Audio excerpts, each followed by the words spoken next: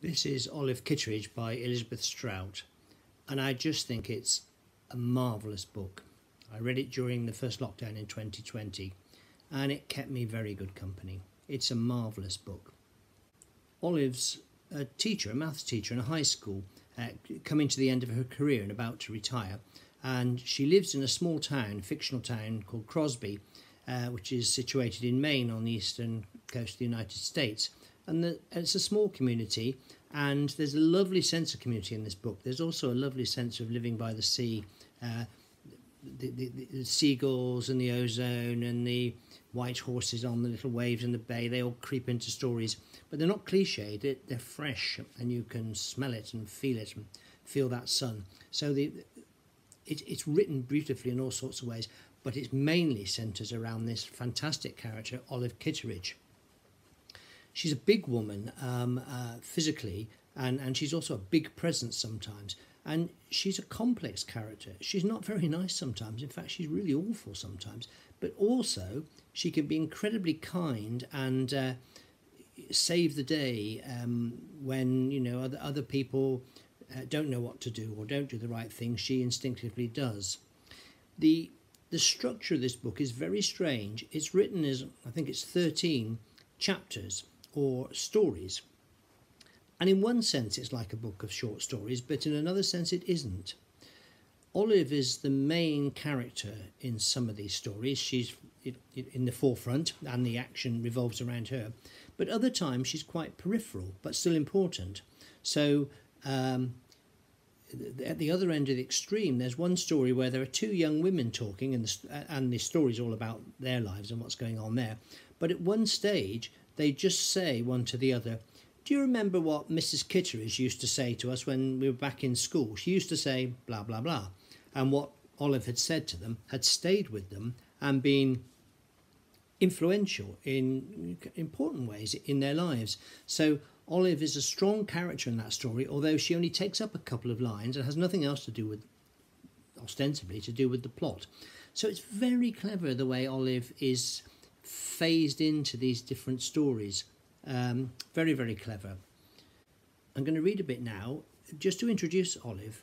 In this story, it's the second one in the book, there's a young man who'd grown up in the town, he'd gone off to New York, and he'd come back and he's actually sitting looking out over the bay in his car with a rifle, contemplating suicide. And he hears a knock on the car window. "Kevin Coulson? Hello." He nodded. "You're going to invite me to sit in your car?" His hands made fists in his lap. He started to shake his head. "No, I'm only..." But she'd let herself in.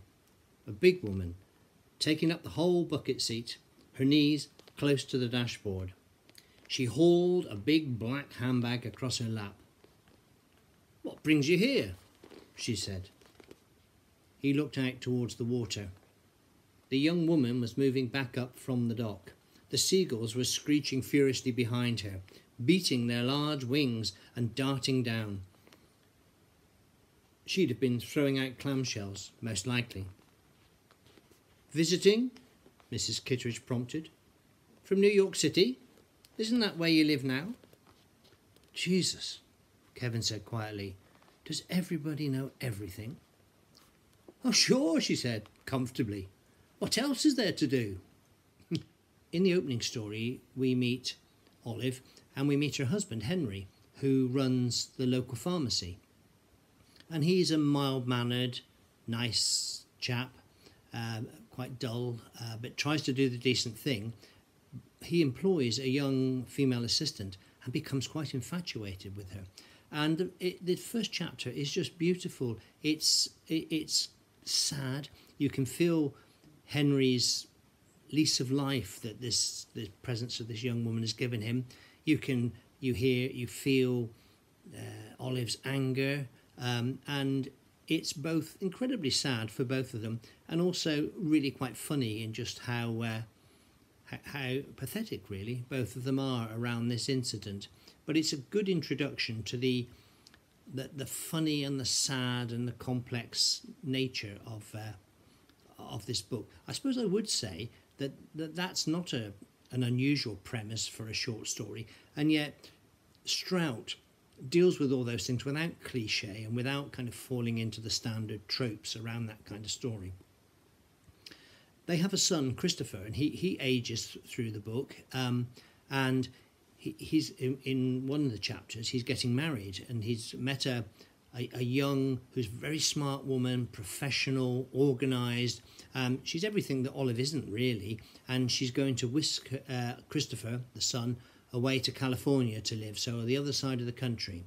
And the chapter's about the wedding, and at the wedding, Olive overhears her new daughter-in-law talking to a friend, and they're laughing about the dress that Olive's been wearing to the wedding. And it's a dress she'd made herself, and she'd taken a lot of care over it and was very proud of it and fond of it.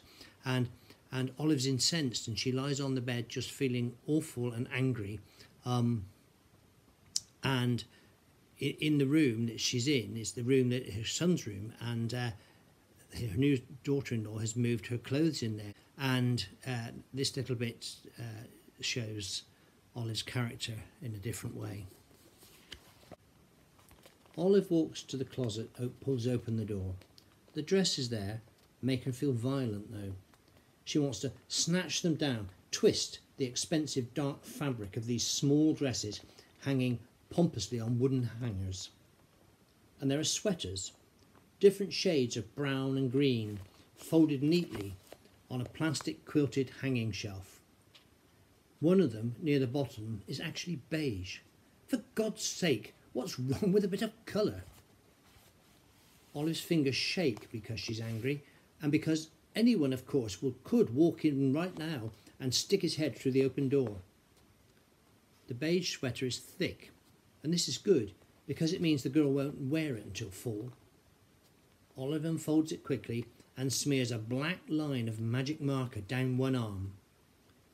Then she holds the marker in her mouth and refolds the sweater hurriedly, folding it again and even again to get it as near as it was at first. But she manages. You would never, opening this closet door, know that somebody had poured through it. Everything's so neat. Except for the shoes. All over the floor of the closet, shoes are tossed and scattered. Olive chooses a dark, scuffed loafer that looks as though it's worn frequently. In fact, Olive has often seen Suzanne wearing these loafers. Having bagged a husband, Olive supposes she can now flop around in beaten-up shoes. Bending over, scared for a moment that she won't get up, Olive pushes the loafer down inside her handbag. And then, hoisting herself up, she does get up, panting slightly, and arranges the tin foil wrapped package of blueberry cake so that it covers the shoe. Awful behaviour. But what I should have said with the first quote I read about the young man in the car and with the shotgun, she does actually, her presence saves the day, and the young man doesn't shoot himself as a result of his interactions with Olive. So she has all sorts of effects on the people she meets. I'll read a little bit more. I'll read a couple more bits. This is a bit later on, and it's just a paragraph in one of the chapters when Olive's reflecting about her son. Her son, Christopher, had married. Olive and Henry had been appalled by the bossiness of their new daughter-in-law, who had grown up in Philadelphia and who expected things like a diamond tennis bracelet for Christmas. What was a tennis bracelet? But Christopher had bought her one, and who would send back meals in a restaurant, one time demanding the chef be brought to speak to her. Olive, suffering a seemingly endless menopause, would be washed over with extraordinary waves of heat in the girl's presence, and one time Suzanne said, "There's a soy supplement you could take, Olive, if you don't believe in estrogen replacement." Olive thought, "I believe in minding my own business, that's what I believe in." So she has a terribly difficult, tangled relationship, not only with Christopher, but I suppose she has a more straightforward relationship with her new daughter-in-law, which is that she doesn't like her. This is part of what I wrote about this book after my first reading.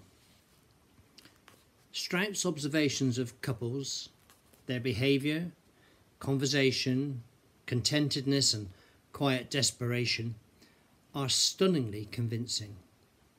Her wit is sharp, sometimes cruel, but at other times incredibly sympathetic. Olive herself is brilliant, big, clumsy, and pushing the world away.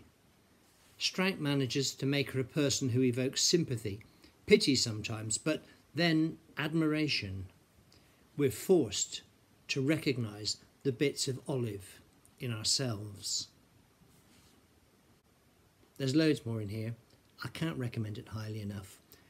There's also a very, very good podcast on BBC's World Book Club where Elizabeth Strout takes questions and talks about the book, takes questions from readers around the world. I found that very interesting. I've also listened to that twice, as well as having read the book twice in the last year. So this book has been a big part of my recent past.